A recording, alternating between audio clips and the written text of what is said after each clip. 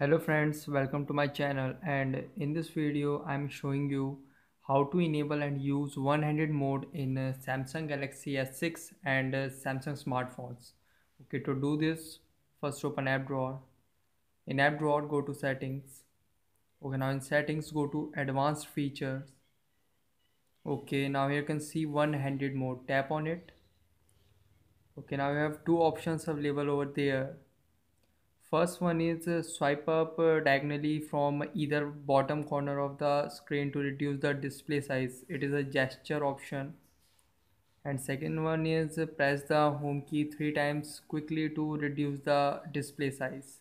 It is button option. Okay. So now I'm going to show you how this feature works. Okay. If you try first one, gesture option, just swipe up from corner to reduce screen size. Here you can see. Okay, and just tap outside, and second one is button option.